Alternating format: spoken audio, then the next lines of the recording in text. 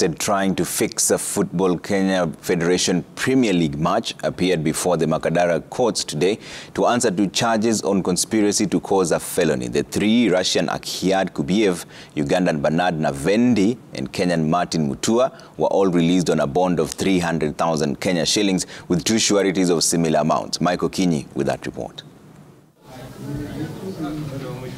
The three appeared before the Makadara Court accused of conspiring to commit a felony, namely cheating, an act which is considered match fixing in a football game in any part of the world.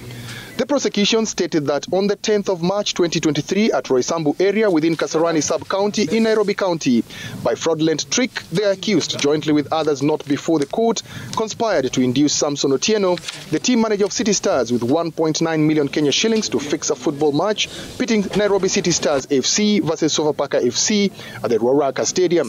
The accused denied the charges. The matter has had a lot of public limelight.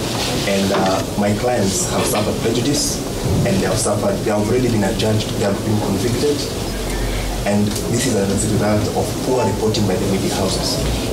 The defense lawyers deposited in the court the first accused, Akhiad Kubiev's Russian passport, as well as a letter from the Russian consulate in Nairobi stating that the accused is in the country legally.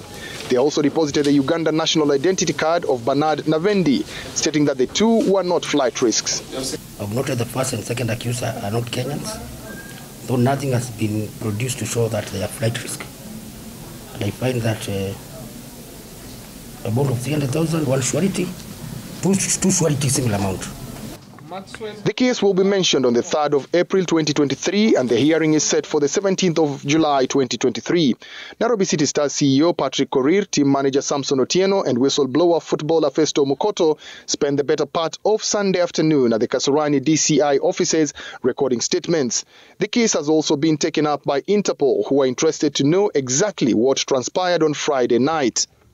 The accused persons approached Nairobi City Stars to fix their match against Sofapaka on Saturday with clear instructions on how to lose the match in exchange for 1.9 million Kenya shillings. You will get two signals, start confirmation and finish. Yeah. 20. Then the last 15 minutes, still two signals. Yeah, still signals. First 70 minutes, second signal 75. Between signals you need hold on score.